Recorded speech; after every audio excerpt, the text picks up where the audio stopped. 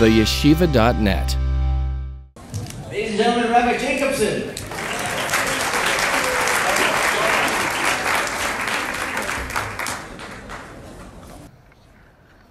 Thank you so much, Anita, for those extraordinary stories and the incredible narrative of your life and your survival, and that you're here with us today to share the story, unlike 6 million of your sisters and brothers who have perished and were murdered so brutally. We must, us, the younger generation, those who grew up in freedom and prosperity in countries that have given us the opportunity to live, breathe, be Jewish with joy and happiness and opportunity, ought to never take for granted what our parents, grandparents, great-grandparents have endured and have given up for us to be able to be Jewish today. And you and your story are a real source of inspiration and blessing to all of us. Thank you.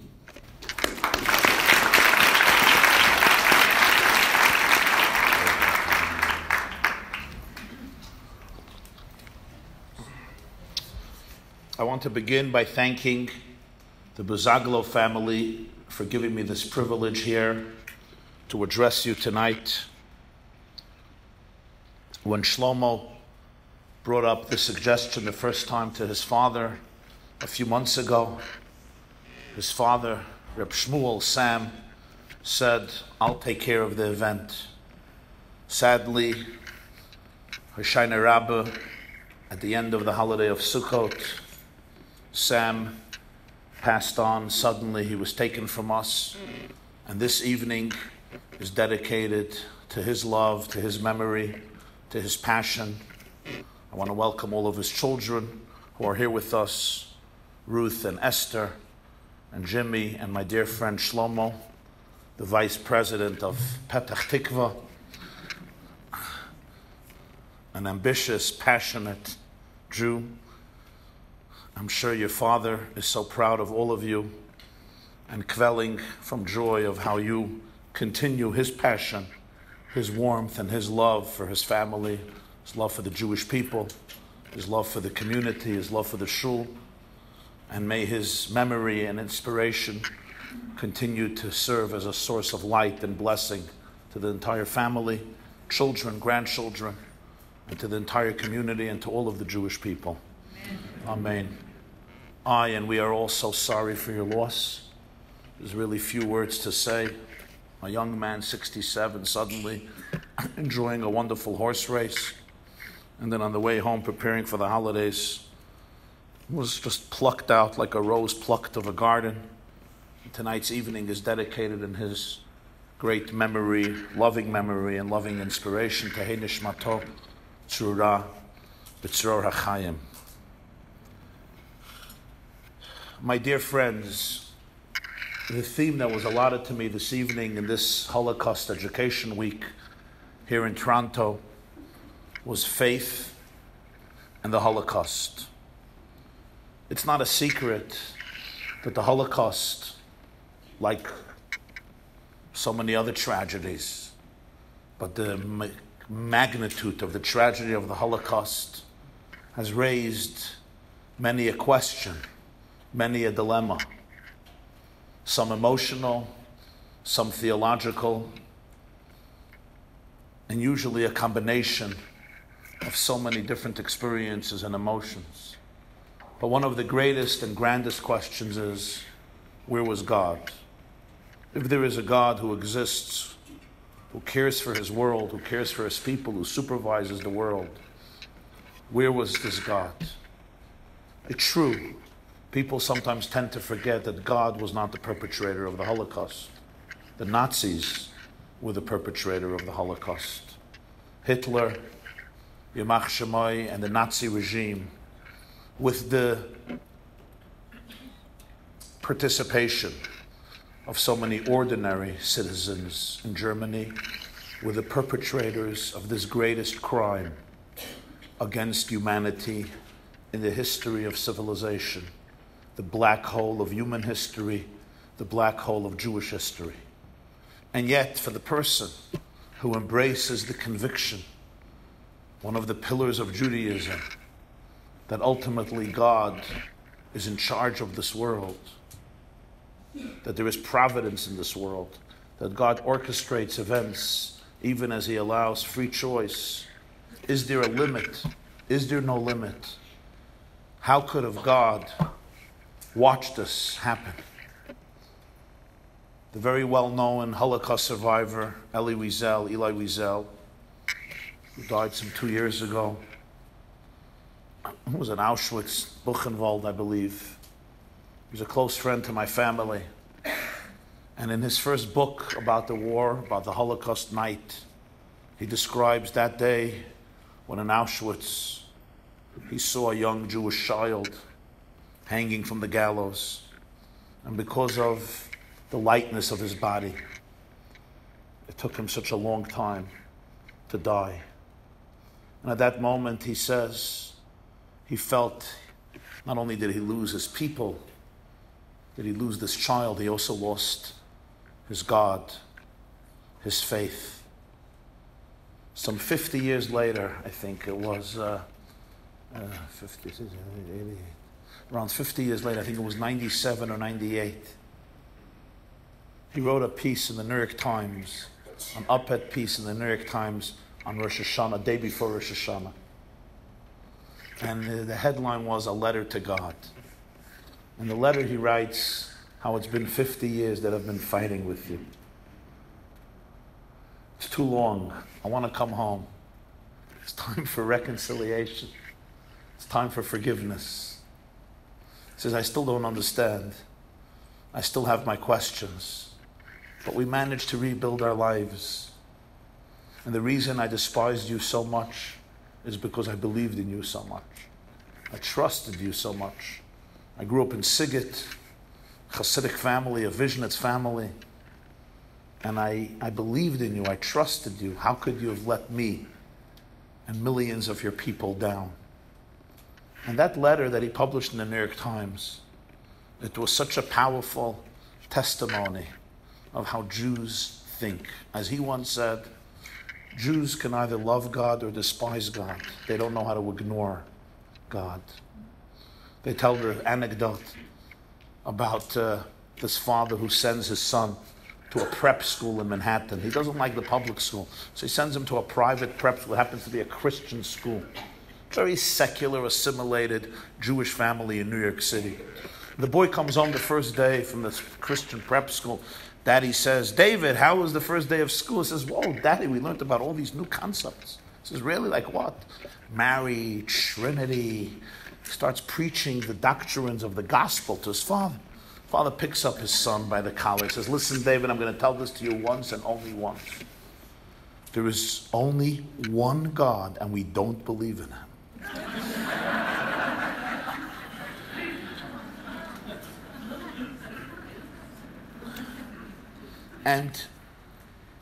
And truth be told, that ultimately nobody could tell anybody else what to believe. I've learned for many years of teaching and speaking around the world, people will believe what they choose to believe. People will believe what they choose to believe.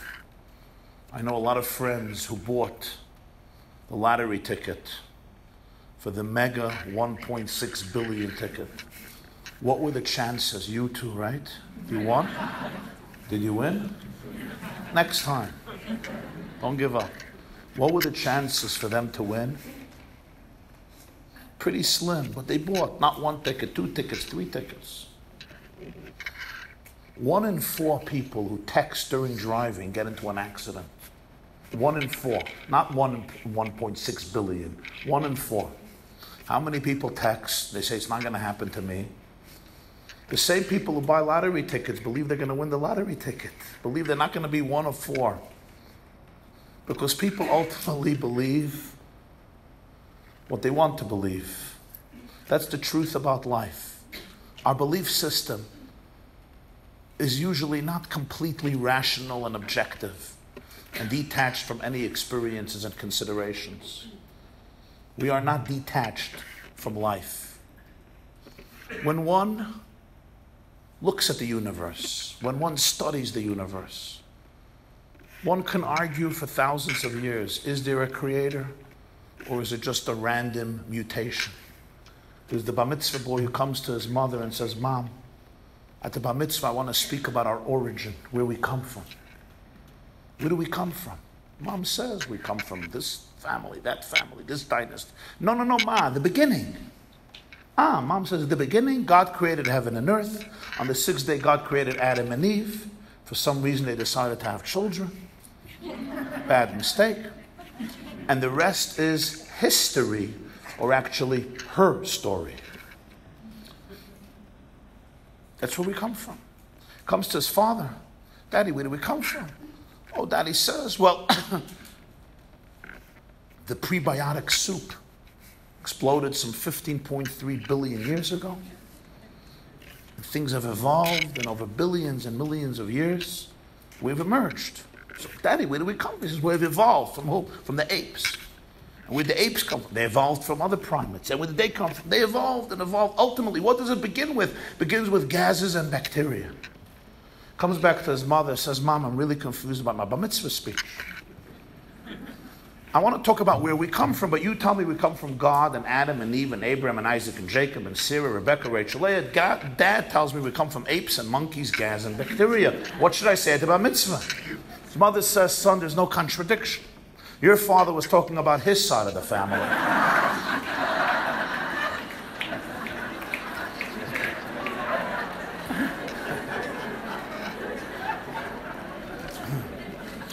You know, I'm talking about my side of the family. Ultimately, people have argued about the existence of God for a very, very long time.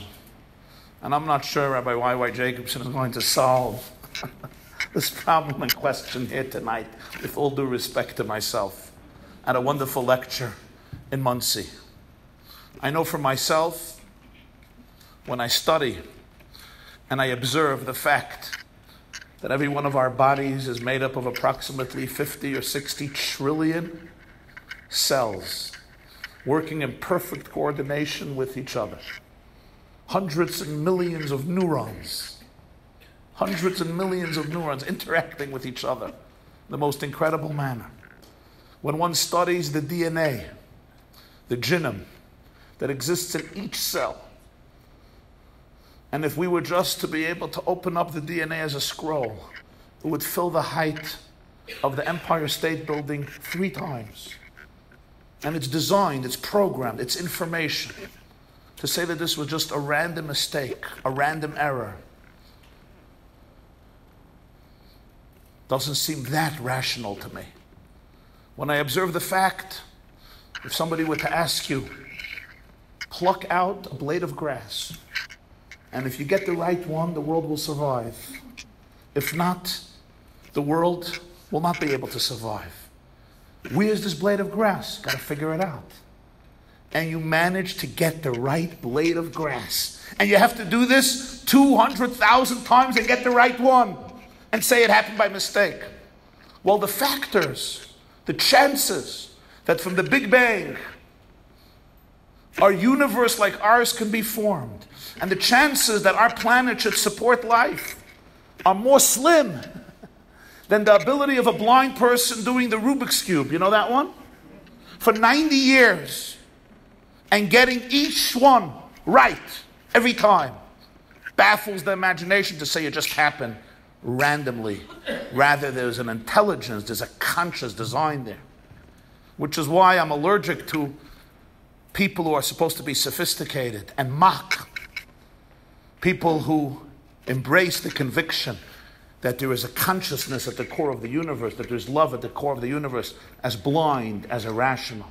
You could believe what you want, but don't tell me that someone who thinks that Shakespeare was written by William Shakespeare and not by an avalanche of bottles of ink, and the bottles of ink just happened to form Romeo and Juliet and A Merchant of Venice and Hamlet, and that's just one play, and the complexity of one living organism, not millions, not billions, not one living organism, is infinitely great, close to infinitely greater than all of the 32 plays. Did I get the number right? How many plays did Shakespeare write? Okay. You'll Google it. Put together. But this does not answer the question, the big question. This consciousness, this core, this divine core, we were conceived in love, we were conceived in purpose. How can he watch? How can he watch that happen? And the truth is, at the end of the day, an argument this way, an argument that way, everybody ultimately has to choose the world you inhabit, the world you want to believe in, the world you want to bequeath to your children. Can I prove in a laboratory that humor exists? Is there such a thing as humor? Well, I know people who don't believe there's such a thing as humor. Can I prove in a laboratory there's such a thing as music? I once had a cynical friend who's told me there's no music. It's just a manipulation of notes. Can I argue? Can I prove in a laboratory that there's something called love? How can I prove it? Can you live without humor? Yes. Can you live without music? Yes. Can you live without love? Yes. But life is smaller. It's a smaller life. It's a much narrower life. I can live without humor. Maybe not me, but some people can live without humor. I mean, I got to make a living, so that's what I meant. But if I win the lottery, I can also live without humor. I could try to be serious. Can one live without love? Yes. Can one live without music, without literature? Yes. But the life is a smaller life. It's a narrower life. It's a more diminished life. Can one live without God? Can one live without the belief that there's meaning, that there's purpose? Of course you could. But I think it's a smaller life.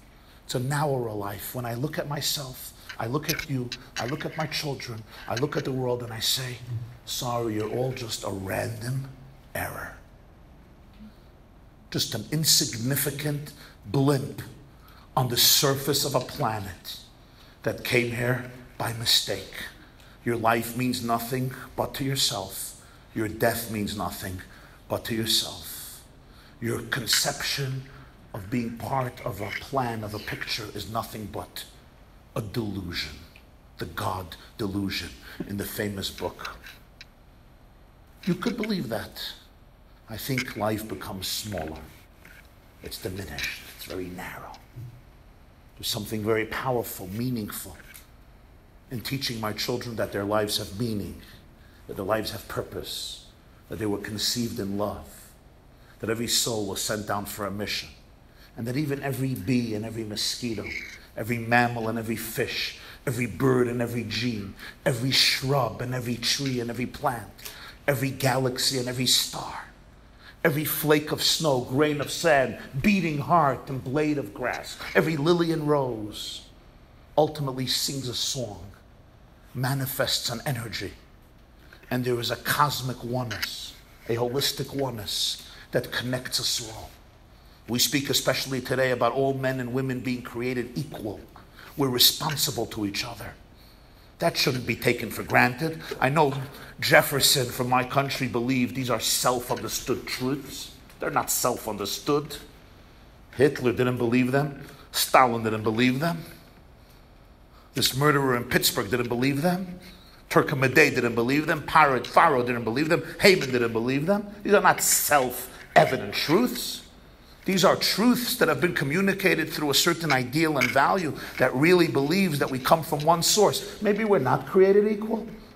Maybe, as Nietzsche said, the fact that I could means that I should.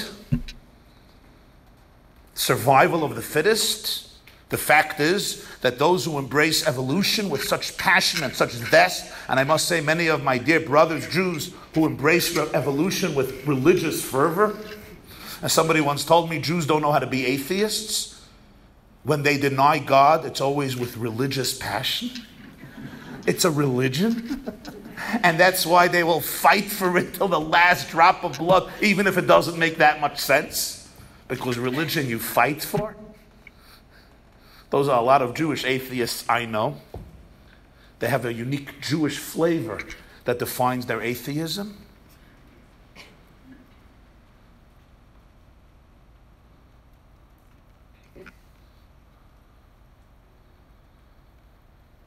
So from the Jewish perspective, we look at life, every day of life. There's meaning there. There's a story there. There's purpose there. It's not a random error, which only makes the question great. How does one deal with faith in the presence of the Holocaust? And I'll be honest with you. It's a question not about the Holocaust. It's a question about every human tragedy. 11 Jews gunned down last Shabbos morning. Their only sin that they wanted to come to pray on Saturday morning, including a 97-year-old survivor. Why? Why? And the why extends to scores of stories and events that so many of you know of your personal lives, events that you experienced or heard about from the beginning of time. The first human beings, Adam and Eve, had to observe one child murdering another child, Cain murdering Abel. This is the great story of history. And people like giving explanations. You will read books, you will hear sermons, you will observe websites or documentaries or films where people give explanations. And to be blunt, some of my colleagues, rabbinic figures, love giving explanations. And people have different explanations. Some blame events on sin. Some speak about reincarnation. Some speak about the future life. Some speak about this world just being a corridor.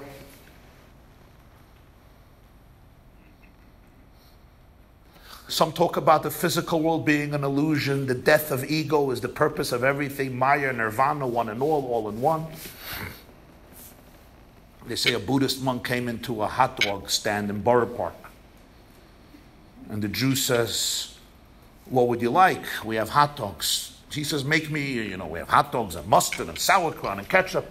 The Buddhist monk says, make me one with everything. Please explain that to your neighbor.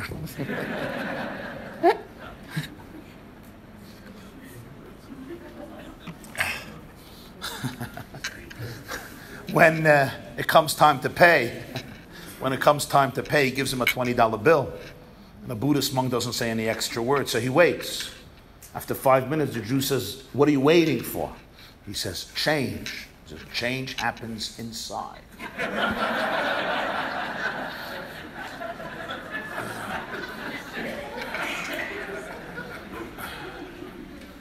And yet, I will humbly say that I think the best answer to all these questions is the answer that's presented in Judaism time and time again.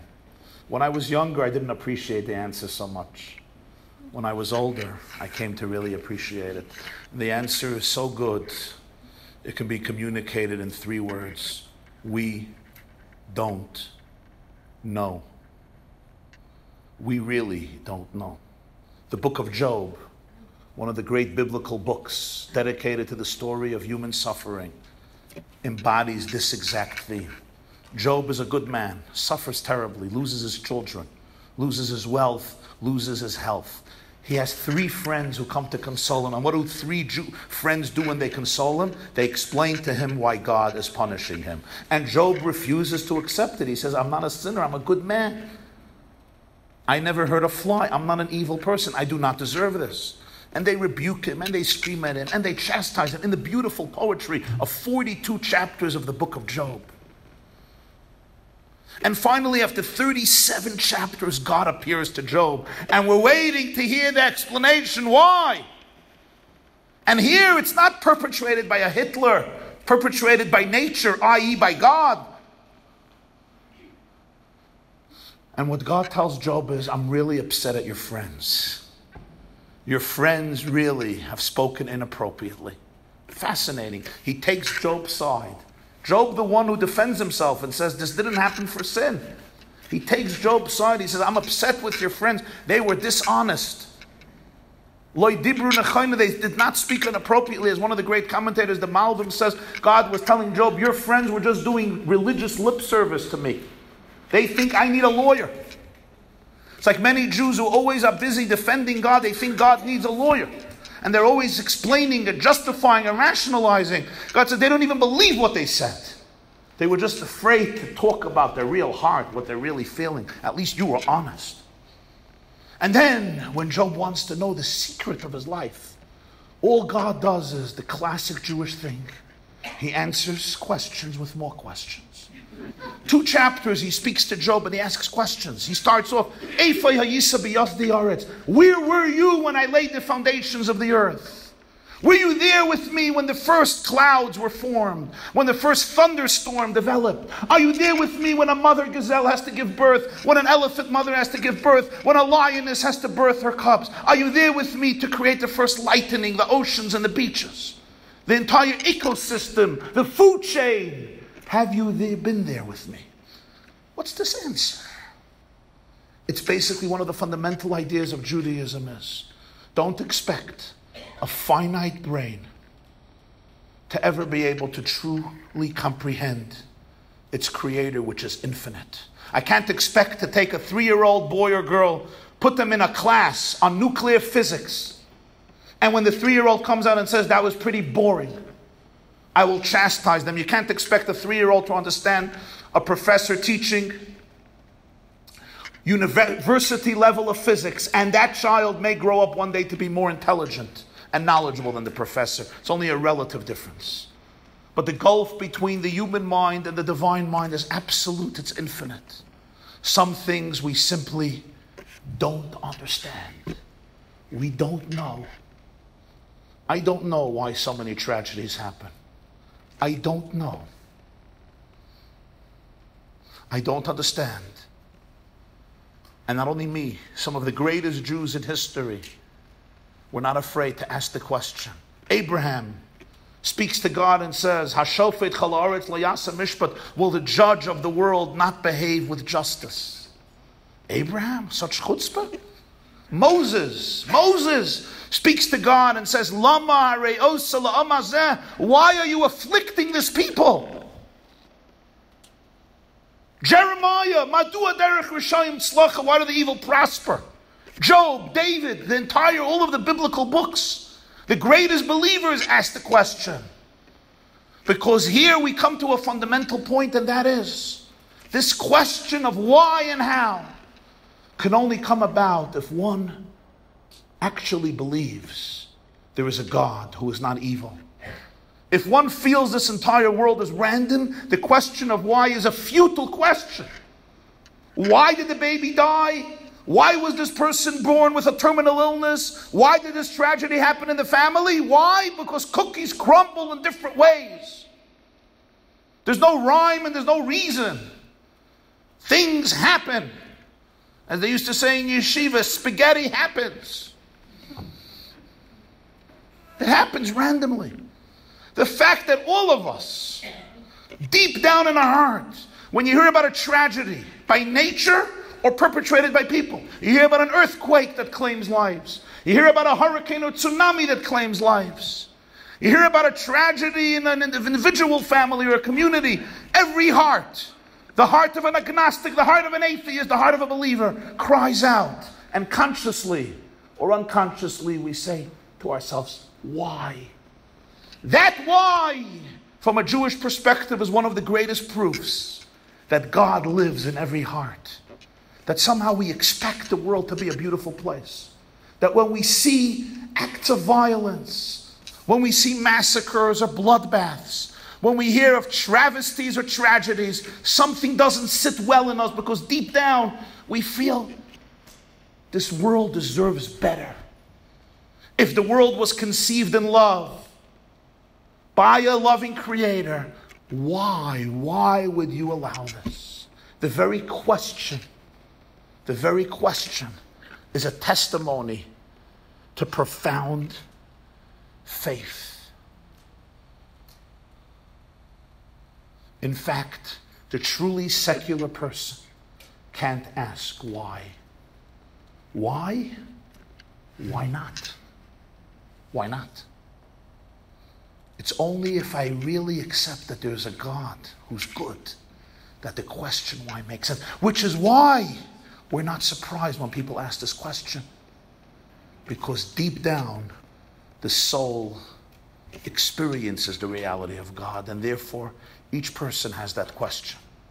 Because each person deep down has a spiritual aspect to them, has a spiritual relationship to them, even if in talk shows and at debates and on YouTube videos, they love to deny it. But there's another component here. Think about the perpetrators. There was something unique about the Holocaust, unlike other tragedies. We're used to, when we read about this killer in Pittsburgh, what did he do for a living? So you'll read the articles how he was a loner, he was a ghost, nobody knew him, some strange fellow. It fits the profile of a real loser who has nothing better to do than gun down 11 people in cold blood. Throughout history, we learn of barbaric people, illiterates, uneducated people who celebrated bloodshed. But there was a uniqueness about the Holocaust. And the uniqueness was it was perpetrated, conceived, contrived, executed by the nation that was considered the most sophisticated nation in modern times, the nation that produced the greatest amount of PhDs, won, I believe, the most Nobel Prizes, excelled in the arts and the humanities, in philosophy and even in ethics, never mind in science.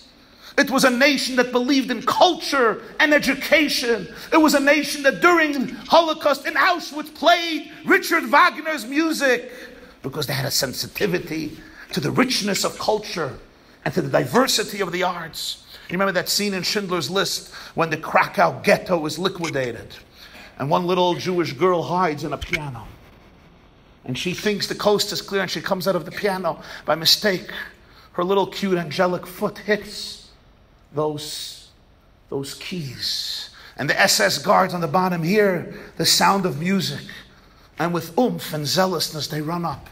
They see a little girl in a red coat who just came out of the piano. And there's 3 guards, 3 SS men standing. And one sees a beautiful piano, and he's a pianist. He sits down to play the piano as his colleague shoots the girl dead. And as the girl falls down into a river of her own blood, his friend, the 3rd one, turns to him, to the shooter, to the killer, pointing to the one by the piano, and says to him, Mozart. He looks at him in disdain. Nein, Bach! How can you be such an illiterate person when it comes to music and not distinguish between a Mozart and a Bach? But that didn't stop them from murdering that child, which teaches us something very profoundly about history and about life. And that is, for more than a century, the philosophers of the Enlightenment taught that you can eliminate God from the face of the earth and people will be good based on their own reasoning, based on their own culture, based on their own nature. If you just allow people to govern their lives and societies based on their mind, and you give them the opportunity for research and scholarship, their higher angels will prevail. Came Nazi Germany, and a nation that produced the most educated masses were capable of sending 1.5 million children to the gas chambers. Because as the 10 Commandments understood, if you want to ingrain the Lo Tirtzach, thou shalt not murder, you can divorce it from the first commandment, Anochi Hashem Elokecha. There are laws of justice and ethics that are rooted not in my mood and my intelligence, but in an absolute divine source of morality. And when God was dismissed from the face of the planet, as Friedrich Nietzsche said, God is dead. Or as I saw somebody wrote graffiti on the subway, God is dead, signed Nietzsche. And then under that, Nietzsche is dead, signed God. When they decided you can eliminate God, let people be enlightened, and our own enlightenment will allow us to become great people. Look at the lessons of Nazi Germany. Morality has to be educated. Don't take it for granted. It doesn't happen on its own. Children need to be educated that there's something called right, there's something called wrong, there's something called good, there's something called evil, and it doesn't depend only on my philosophy and my mood and my rationality and my justifications. It's rooted in an absolute source of morality. Or as Dostoevsky writes, if there's no God, everything is permitted. Everything becomes a matter of taste. Some people equate killing cockroaches with killing people. As I once heard somebody say on the radio, why are you making a differentiation? It's all about what I like, what my mood is, what my feelings are. But if we could take this to the next step and speak about what Jews, some of the lessons that Jews can learn, can discover from this great tragedy that happened just one generation ago. And as I once had a student who used to tell me, Rabbi Jacobson, the Holocaust happened 2 mortgages ago. That was his way of making it palpable. 2 mortgages ago.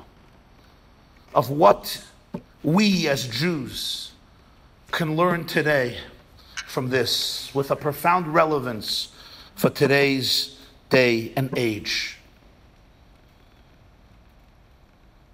Very often, we look at our brothers and sisters and we misunderstand the uniqueness of the Jewish people. And sometimes we have to learn from our enemies. King David says, my enemies make me smart. Sometimes my enemies make me wise. They teach me truths that I often cannot see within myself. What am I referring to? I'm referring to the fact of who was targeted 75 years ago during the Holocaust. Jews were divided then as they're still divided today. There were communists, there were capitalists, there were Zionists, there were anti-Zionists, there were Bundists who despised Judaism, despised it. And there were ultra-religious Jews, Hasidic Jews, observant Jews in Russia, in Poland, in Lithuania, in Ukraine, in Hungary, in Galicia, and in all of Eastern Europe. There were Jews who maintained our heritage, our Torah, with oomph and passion and diligence and commitment. And there were Jews who saw themselves as assimilated and integrated in mainstream society. Intermarried and completely integrated. Some were even converted to another religion. And yet, for Hitler and the Germans, none of them could be spared. Each of them was targeted with equal venom and equal hatred. Each one of them was seen as the vermin of the earth. And one wonders, how can you hate a little baby? A 1-year-old Jewish child, a 2-year-old, 3-year-old Jewish child, they're not communists. There's no territorial dispute. They're little babies. There's a universal feeling that we have to babies, whether it's our family or our race, our people or not. How can you have such a hate to a child? How? How does that happen? Haman had the same thing. Hitler had a good teacher, Haman. In the Megillah, in the book of Esther, Purim, he says he wants to destroy every single Jewish child. Lahashmid v'laragas kol haYehudim minar v'ad zoken taven noshim b'yom echad. Every last child. Why this hatred to a child? Why the hatred to a Jew who's assimilated? The Jew says, I'm not Jewish, I don't believe in it, I'm not interested in it. I'm not that person. I'm not a rabbi. I'm not a tzaddik. I'm not a rebbe. I'm not a rosh yeshiva. I'm not in this system. I don't even believe in this system. But there is a very profound truth here. And that is that Hitler and the Nazis despised every Jew with equal hatred because ultimately the holiness of the Jewish soul is identical in every single Jew. A Jew is a Jew is a Jew. No matter if he or she calls himself involved or not involved, religious or secular, ultra-religious or ultra-secular, right-wing or left-wing, centrist-facing right, centrist-facing left, ultra-left, ultra-right. However you define yourself, however you see yourself, deep down we are all one. We are all brothers and sisters. Every Jew carries the genes, the history, and the holiness of the Jewish people from Sinai till this day.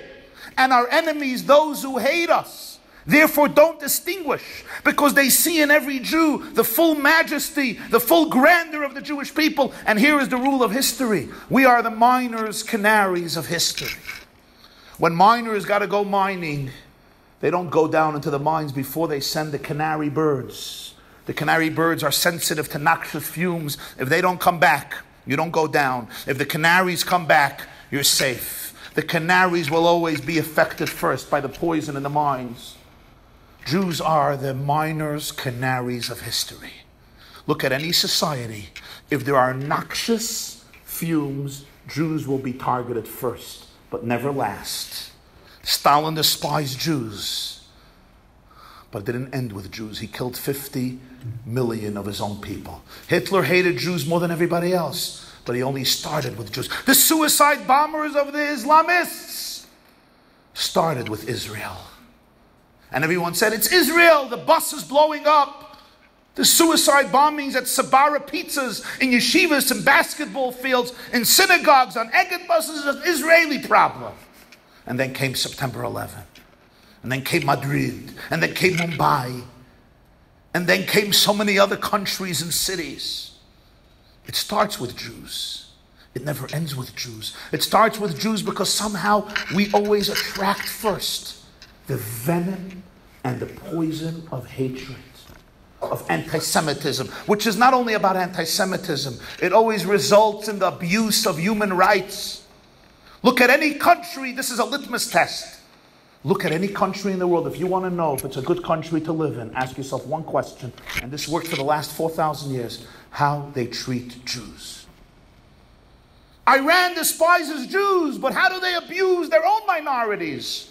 Syria despises Jews, but what do they do to their own citizens? Countries that are cruel to Jews end up being cruel to all good people. Jews are just targeted first. We're the miners' canaries. That's why God told Abraham, those who bless you will be blessed. Those who curse you will be cursed. This is not just a blessing, it's a prediction of history. If you want to know if a country is blessed or cursed, look at one issue. Do they bless the Jews or do they curse the Jews? Hitler, Yimach Shemai, felt in his bones the holiness of the Jew, and evil despises goodness. Evil wants to destroy goodness. And where did he feel that goodness? In every single Jew, every man, woman, child. If there's Jewish blood flowing through your veins, there is a holiness and goodness that drives the Hitlers of the universe mad. And they can't sleep if this baby still exists.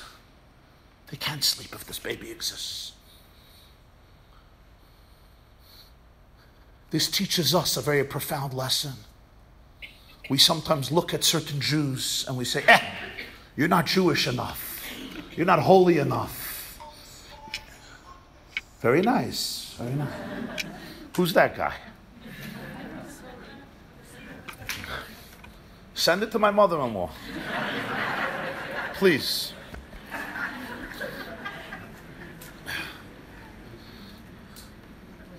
We sometimes look at other Jews And we say, you're not holy enough for me. You're not religious enough for me. You're not as Jewish as me. The Holocaust should teach us that that approach is simply wrong. For Hitler, no Jew was too small, too insignificant, not enough Jewish. He was ready to hunt them down and hate every last one. In fact, he ruined his chances of victory because so many resources he utilized to exterminate the Jews, which was not rational. You're fighting a war on many fronts. Use those resources to win your war. But he knew what his priority was, what his agenda is. Now I ask you and me and all of us, should we be any different and not hunt down every Jew in love? And not look at every single Jew as our brother, as our sister, as our flesh, as our blood? Not have the ability to embrace and hug and celebrate every one of our people, even if we disagree? And as Jews, I promise you we will disagree for a very long time. I once heard from my Rabbi, he said, why is it that in Hebrew I greet you Shalom Aleichem, and you say Aleichem Shalom? Peace unto you, peace. Why not respond reciprocally? Shalom Aleichem, Shalom Aleichem. Imagine in English I say, good evening, and you say, evening good. How are you? You are how? What's up? Up what? Guy's meshigeh. Guy's nuts. But in Hebrew we do it all the time. Shalom Aleichem. No, Aleichem Shalom. Topsy-turvy. And the answer, he said, was because when two Jews meet, even before they start talking, when they're just greeting each other, they already have to disagree. I say Shalom Aleichem, and you say, nah, come on, Narishkeit, nonsense, stupidity. Aleichem Shalom. Now, once we establish that we're disagreeing, we know that we're both Jewish. None of us have to convert. And we could continue having a conversation, hopefully peaceful. There's a fellow, a great Kabbalist, his name is Jackie Mason. He's the guy who repeats most of my jokes. And I heard from him once that if two Jews meet and within 4 minutes they don't establish a family connection, I know your first cousin, I'm your third cousin twice removed, I knew your mother-in-law from her third marriage.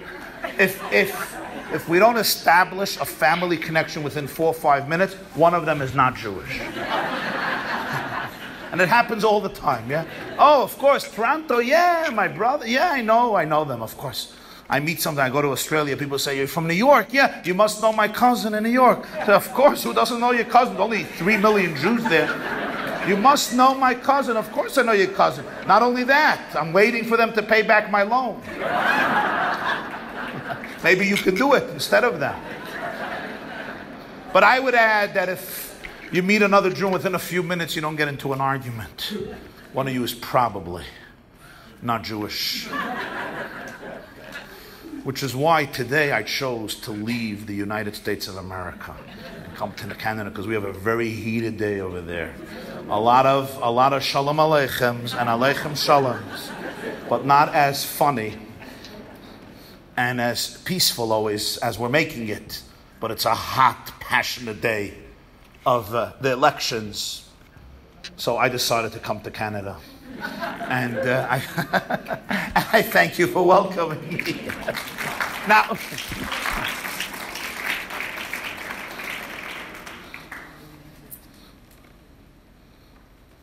but you know, there's something very comforting about this thought too.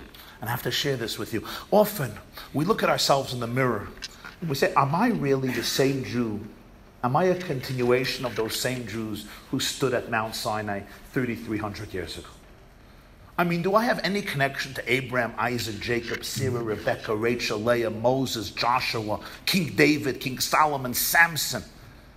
How about Rabbi Akiva, Rabbi Yochanan ben Zakkai, Rabbi Meir, Rabbi Shimon, Rabbi Judah the Prince, Rashi, Maimonides, the Arizal, the Baal Shem Tov? I mean, we live in a different climate, in a different milieu, in a different world. The connection seems to be maybe just about nostalgia. And as somebody once told me, Nostalgia is not what it used to be like. So yes, we can repeat our statements. We could celebrate the Seder. We can come to shul. We could do the traditions. We can even eat kneidlach. But is there a real connection? But friends, let's look at the facts. And that is sad, but also very, very comforting. We are hated by those who hate Jews the same way like our ancestors were hated 100 years ago, 500 years ago, 1,000 years ago, 2,000 years ago, 3,000 years ago. This man who walked into the tree of life last Shabbos in the morning and gunned down 11 Jews in the tree of life in Pittsburgh, where I've spent many a summer, and where many of my cousins were bar mitzvah and bat mitzvah in the tree of life have been there. And while he was gunning them down, all he could say is, all Jews deserve to die. Why do all Jews deserve to die? Why do all Jews deserve to die? Why do so many people believe that? Why is the blood libel that we use Muslim blood for our matzah on Passover still a common idea and truth in Muslim countries? What is this? But one thing remains, and that's what we have to realize. We are the same Jews who stood at Sinai. We are the same Jews who lived in Babylonia and who lived in the Holy Land and who lived in Europe throughout all of the years of the diaspora. We are not only a continuation, we don't only carry their genes and chromosomes. This is the same people. We still attract the same venom. You know why? Because we still embody the same holiness of God's people. The ambassadors of the divine, ambassadors of love, light, hope, and sacredness. And it's the ambassadors of the divine that are being targeted because nobody likes their alarm clock. Do you know anybody who falls in love with their alarm clock? We don't like alarm clocks, and Jews historically have been the alarm clocks of civilization. People don't like alarm clocks consciously or unconsciously. But finally, my friends, there is one more component when we speak about faith and the Holocaust and its lessons. And this brings us to a vision. There was a prophet, Ezekiel. And Ezekiel, I think in chapter 36 or 37, has that prophecy that we read after Passover. On Passover, it's called the prophecy of the dry bones. Atzamot hayuveshot. God takes Ezekiel, the prophet, and he observed the destruction of the first temple. He was in Babylonia, present-day Iraq. He takes him to a valley. The valley is filled with dry bones. And he says, what do you see? Son of man, what do you see? And he says, I see dry bones. And he says, can these bones come to life? And Ezekiel says, you know God. And then suddenly, these bones are infused with a spirit, and they grow flesh, and the dry bones come to life. And God tells Ezekiel, this is going to be the story of your people. And one wonders, what is the meaning of this prophecy? And yet, we have the privilege of saying the truth in our own way, notwithstanding the tremendous pain and horrors our people existed. We have seen some of this prophecy come true in our own times.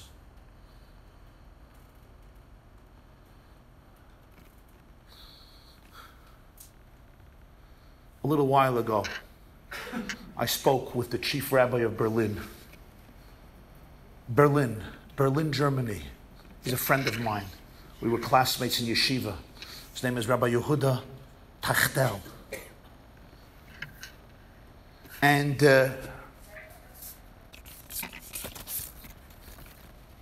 Rabbi Tachtel shared with me that he went to meet the president of Germany, Frank-Walter Steinmeier, who was the present president of Germany, to discuss the commemoration of 80 years since Kristallnacht. Kristallnacht broke out on November 9th, 1938. That's exactly 80 years ago. Exactly. and he was discussing with the president of Germany what is the appropriate way to commemorate it. That night, when hundreds, some say thousands of Jews were beaten and murdered, thousands of synagogues and Jewish shops and homes were torched and destroyed, thousands upon thousands of Jews sent to concentration camps. That day, when in many ways the Holocaust began, even if the war itself only started on the 17th of Elul, September 1st, 1939. And Rabbi Tachtel, who was a Chabad rabbi of Berlin, is discussing with President Steinmeier of Germany how to commemorate it. And what the president tells him is, the 80th anniversary of Kristallnacht is going to be shortly before Hanukkah. This is what I want to do. I want that we, Germany, should erect a huge menorah. Where? By the, what is it called? The gate. Brandenburg. Gate. We'll erect a big menorah. And I want to have the privilege, as the president of this country, to light it. And Rabbi Tachtel is sharing this with me. I said, so what are you going to do? He said, of course I'm going to do it. The president is going to light the shamash. He's going to light the shamash of the menorah, and we're going to light the menorah. And I thought to myself, imagine, there are those pictures and those videos of Hitler's speeches that he gave at that Brandenburg gate, of all the motorcades, all the parades, the Hitler youth, the thousands and thousands of Germans saluting "Hail to the Führer," where the sows of hatred and genocide were planted and inculcated in the hearts of millions. And 75, 80 years later, the president of Germany wants this Hanukkah menorah to stand there. And he wants to go up on that cherry picker and light that menorah.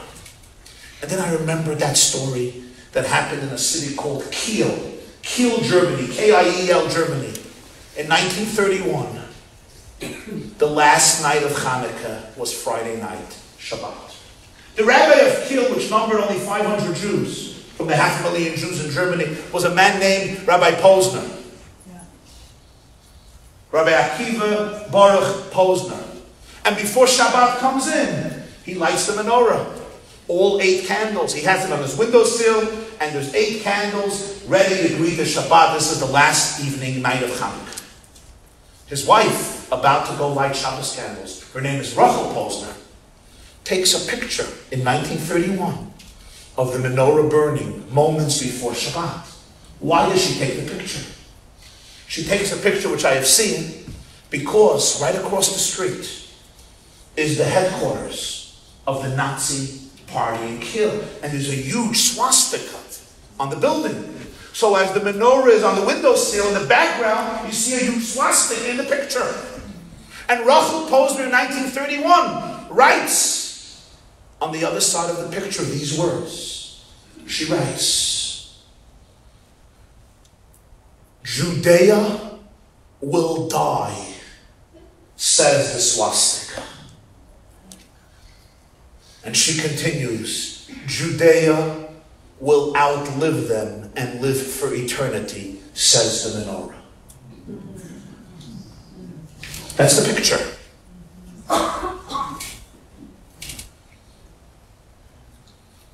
Rabbi and Rebbetzin Posner urged their community to leave Kiel in the 30s, which is why I think almost the entire community of Kiel was saved, including they themselves. They came to Israel. Every Hanukkah, right before Hanukkah, there's a Jew who lives in Haifa. His name is Yehuda. He is a grandson of the Posners. And Yad Vashem Museum delivers to him that menorah that made it to Israel. And he lights it with his children and grandchildren for those 8 days, holding the picture, that original picture that his grandmother took in 1931, a few minutes before Shabbat. Judaism will outlive them and live forever, thus says the menorah. At that point, it was hard to believe.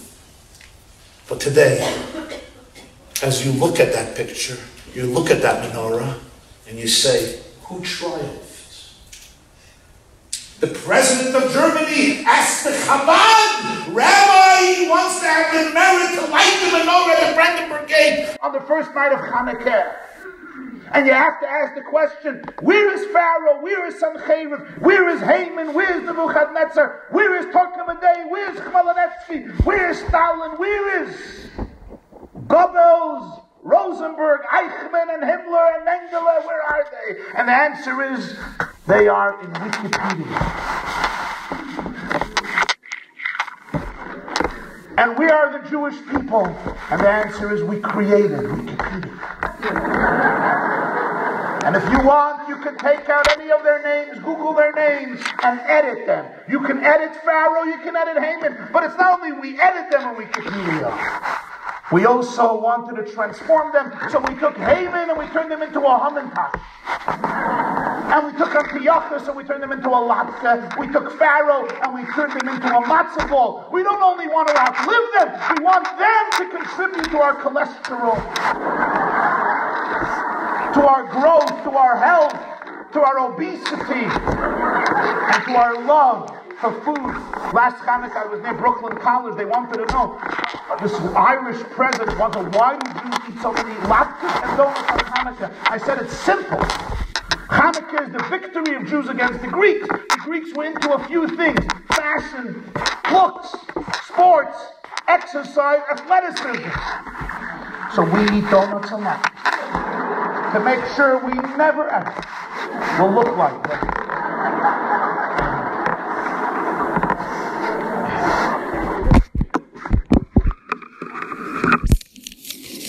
You know, friends, my dearest friends,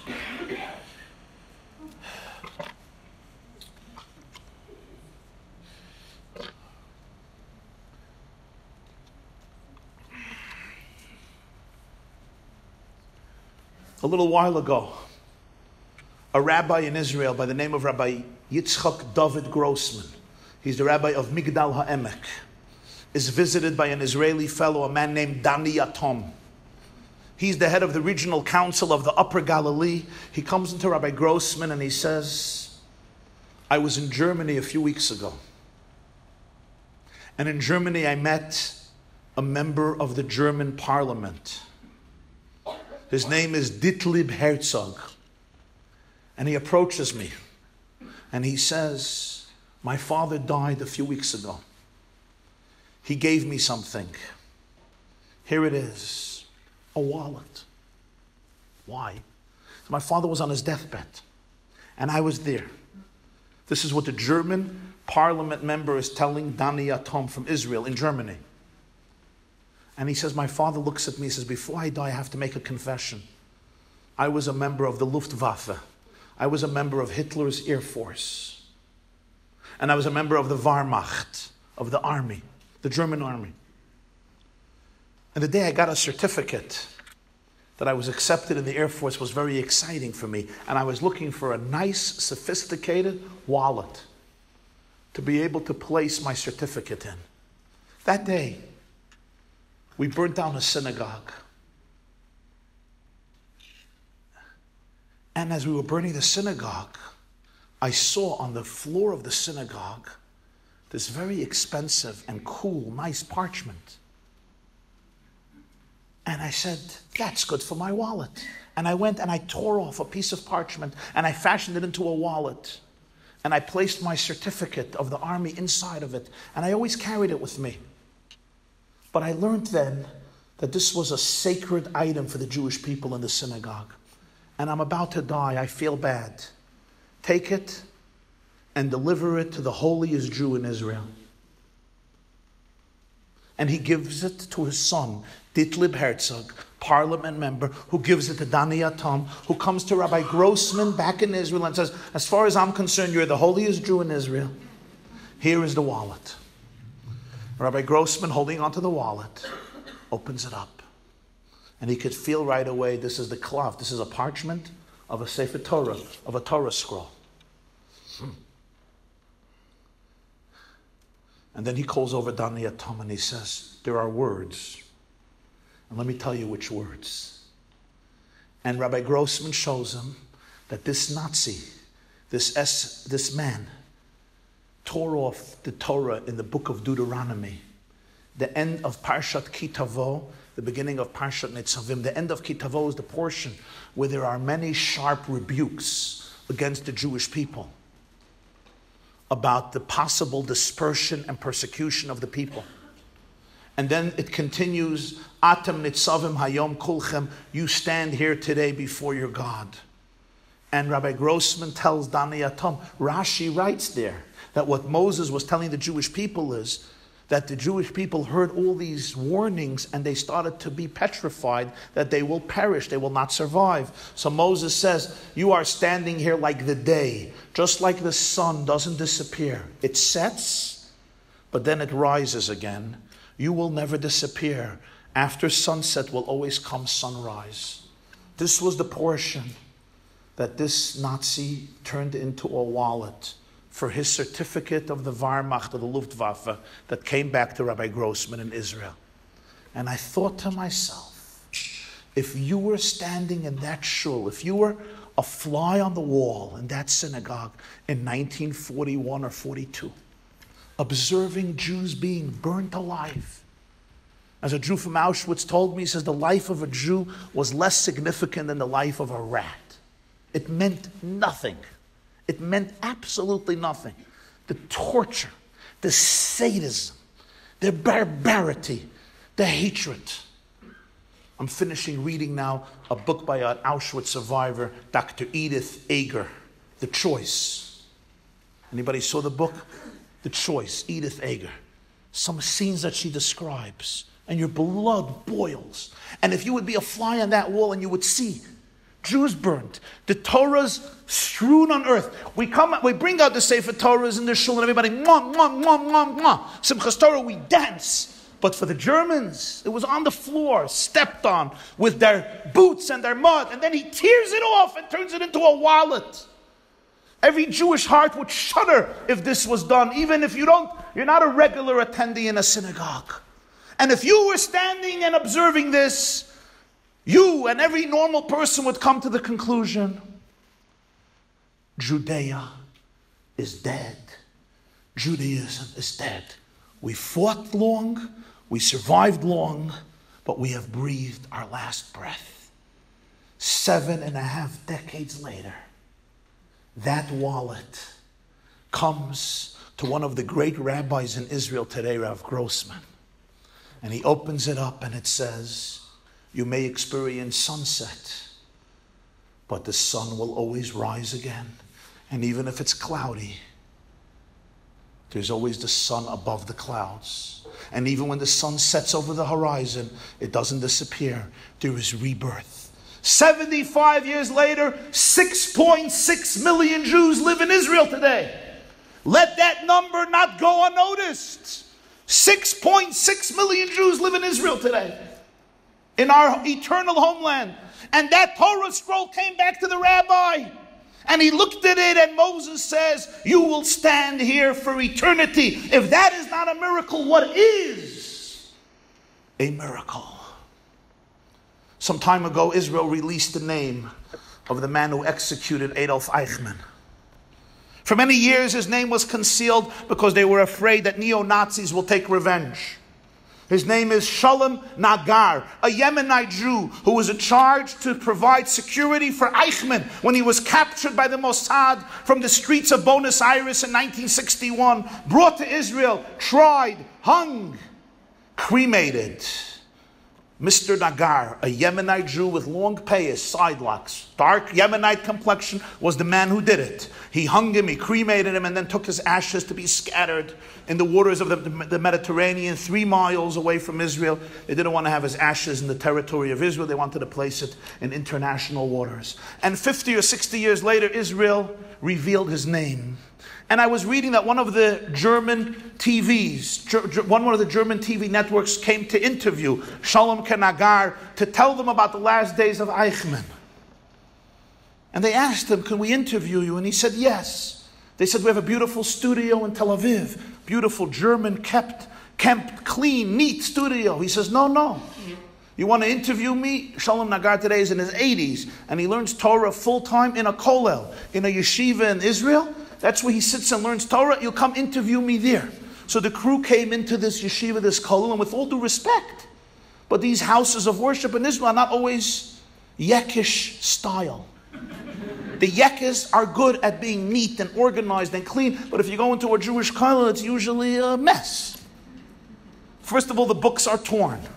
Second of all, the books are all over the place. Third of all, there's people arguing. They're always arguing in these yeshivas. It's like, no, you don't know what you're talking about, but this is what he means. It's not what he means. Second of all, if there's coffee, there's no milk. There's milk, there's no cups. There's cup, there's no spoons. There's spoons, there's no sugar. There's sugar, there's no hot water. You never get everything. Then there's always a guy who decided this is his house. So he sleeps there. He sleeps in the shul. He has a little house under the table with a refrigerator and a freezer and a mattress. And then there's another guy who's competing with him over that house. Then there's somebody who's making a kiddush for his mother-in-law's yard site. Somebody else who's preparing for a bar mitzvah, a bas mitzvah, an aliyah. Two people argue. One guy is giving a class. There's a minyan finishing davening. You know how these places are. Not German style. And they look at him and they say, can we just do the interview in this quiet studio? And he says, no, here or nowhere. They don't have a choice. They do the interview there. And Nagar answers their questions. Very fascinating story about Eichmann, the security that Israel provided for Eichmann, out of fear that somebody will kill Eichmann before the trial is completed and before the verdict is given and before justice is meted out to the architect of the final solution. And Nagar says that Eichmann was under such tight security, he was placed behind 5 chambers, 1, 2, 3, 4, 5, and in each one there were security guards. Access to him was almost impossible. All the food that was given to Eichmann, Mr. Nagar had to eat first because they were afraid somebody would poison him. And Nagar asked the head of the Mossad, he said, I don't understand. If there's poison there, then I'm going to die. And the head of the Mossad told him, well, for you, I have a replacement. For Eichmann, the monster, there's no replacement. So paradoxically, protecting his life became his role. And he did his job well. And then came the fateful night, and he hung him. He remained an unrepentant murderer. His last words, long live Germany and hail. I'm not going to conclude the sentence. But he remained completely loyal to his boss, to the Führer. Completely wholesome with his life's work of eliminating, gassing 6 million innocent human beings just because they were Jewish. He died, he was cremated, his ashes scattered. And Nagar tells the whole story in detail. Finally, the interviewer asks him on this German TV show, why did you choose to do the interview in this place where there's so much commotion and noise? Why couldn't we go to our beautiful studio in Tel Aviv? And Nagar, a classic Yemenite Jew, not politically correct, not very diplomatic, pretty blunt type of guy, responds. And I have to say, I was reading his response and I quelled. I appreciated it. I enjoyed it. And he said, I'll tell you why. I know that this interview is going to be watched by millions and millions of Germans. We could have done it in your neat studio, and then you would have seen a studio with a Jew. I wanted to show all your people, it's not only the Jewish people survived in their body. I wanted to show you that Jewish culture, Jewish faith, Jewish heritage, Jewish scholarship, Jewish learning survived. I wanted your people should see the commotion. They should see all the books are torn. You know why they're torn? Because they're used, because they're studied. I wanted them to see the arguments. Our culture is alive. Our faith is alive. Our Torah is alive. Our mitzvahs are alive. Our traditions are alive. I wanted them to see that our synagogues, our centers, our study halls are vibrant. I wanted them to see we didn't only survive with our bodies, we survived with our souls, because the Germans wanted to destroy not only the Jewish body, but also the Jewish soul, Jewish pride, Jewish dignity, Jewish culture, Jewish faith. When they came into Lublin, one of the great cities in Poland that housed one of the largest yeshivas in Eastern Europe, Yeshivat Chachmei Lublin, the building still stands. If you go to Lublin, Yeshivat Chachmei Lublin, and it had one of the greatest Jewish libraries, 25 or 30,000 books from before the war. And the SS forced the Jews to build a fire and to take the books with their own hands and throw it into the fire, to add insult to injury. And the story goes, it wasn't enough. They told the Jews, now sing. Don't only burn your books, but sing when you burn your books. Let's see you really downtrodden. And one of the Jews took a song, an old Yiddish romantic song about a husband and a wife who get into a fight. Doesn't only happen in Canada, it happened in Poland too. And he looks and she's ignoring him. You know, when a Jewish wife ignores a husband, it kills the guy. I mean, we make believe we're macho, but we're not. And she's just ignoring him. She gives him that, cold treatment.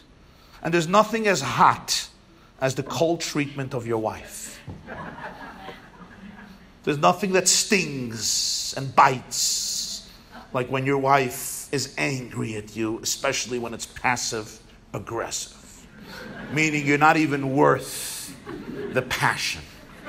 You're not even worth being screamed at. Any men know what I'm talking about? Okay, they're all nodding. Wow, that's wonderful. You could call me if you need help. And so,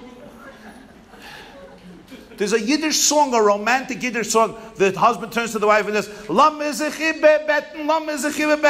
let's stop this nonsense. Let's make up with each other. Let's stop holding grudges. That's the song. It's a very cute Yiddish love song, essentially.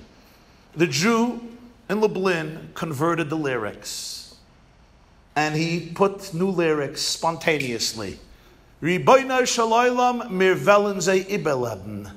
Master of the world, we will outlive them. And as books are being burned, the Jews are singing, we will outlive them. First, the SS can't understand why they're excited. But when they listen closely, they discover that in their singing, they promise themselves and their children, we will outlive them. So Shalom Kenagar tells the German crew, I wanted to show you that we are wholesome not only in our physical survival, but also with our spiritual survival. With our spiritual survival. In 1990, friends, communism fell. And one of the countries that doors opened up to Judaism was Hungary, under the communist regime since the revolution in the mid-50s. And a few Jewish activists went down to Budapest and they opened up a Jewish day school. And they put a little ad in the paper and they hoped maybe 5, 10, 20 Jewish parents will come.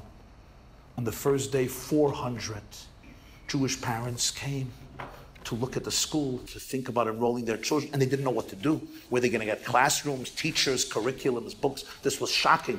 So they split up the activists. They started to interview every set of parents to see, what they want, how they could service them. One of the fathers was there. He came with his little girl. And they asked the father, what brings you here? What brings you here? And this is what the father said. This is what he said. That I was a little boy. We were living in Budapest in 1944. My family was very assimilated. We were Hungarian, and our neighbors didn't know we were Jewish.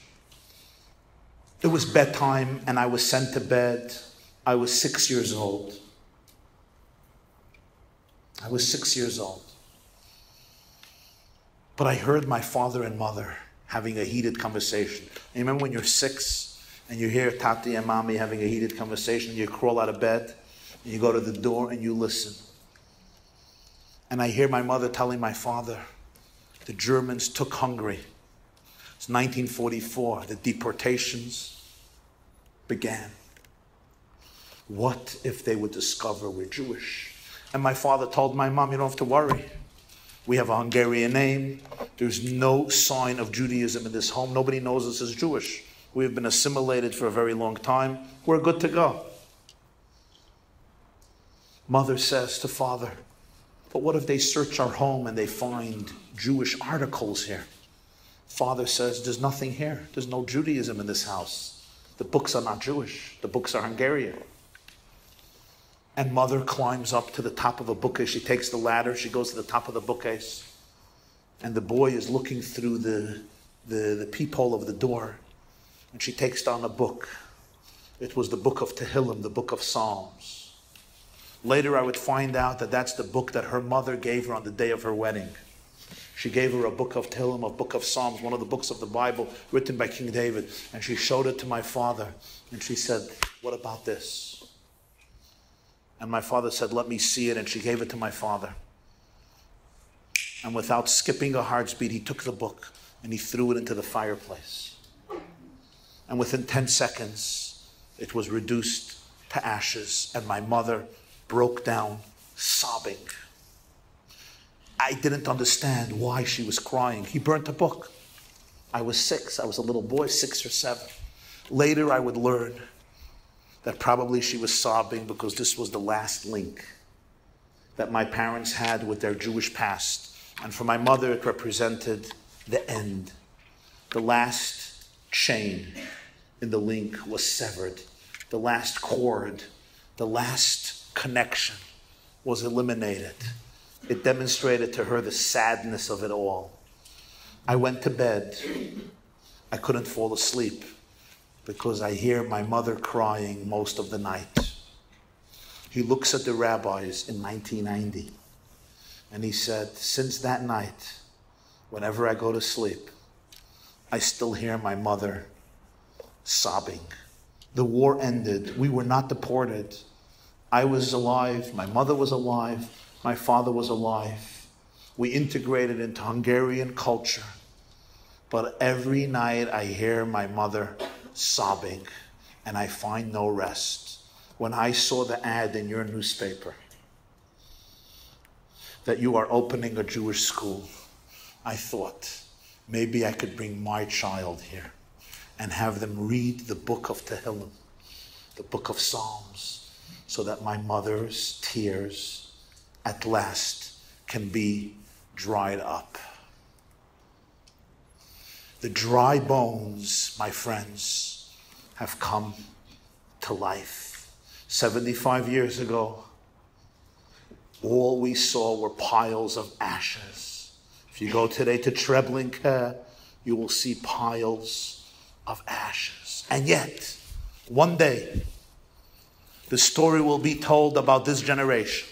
The generation of Anita and her colleagues who from the ashes constructed families, communities.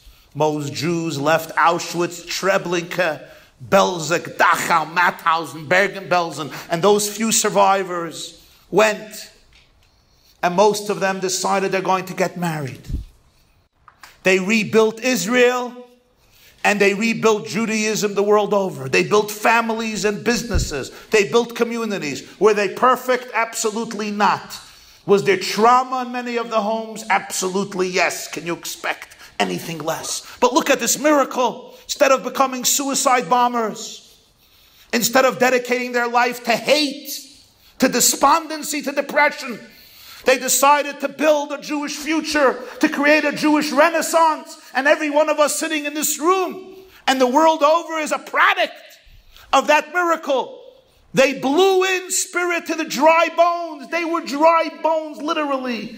Some of you know the pictures and the films of what the Jewish Muslim looked like on the day of liberation in January or April or May 1945, when the Soviets and the Americans and the British liberated them. They were dry bones, literally. And yet they blew life into those bones. They refused to surrender. They refused to despair. They became committed to rebuilding the flame, the torch of the Jewish people, of the Jewish homeland, of the Jewish heritage and the Jewish faith. And as we stand today, 7.5 decades later, this is a clarion call that this baton, this torch that they gave over to us, to you and I, we should never abandon. We should never neglect. We're blessed to live in times of freedom and opportunity and prosperity. It's easy to forget who you are, what you represent, and how much blood, sweat, tears, joy, and laughter was invested in this story.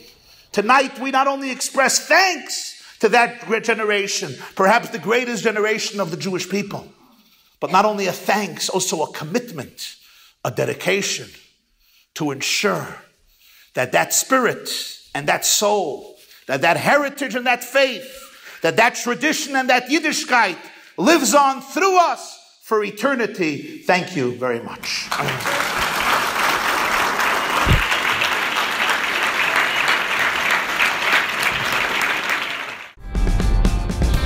This class is brought to you by theyeshiva.net. Please help us continue the classes. Make even a small contribution at www.theyeshiva.net/donate.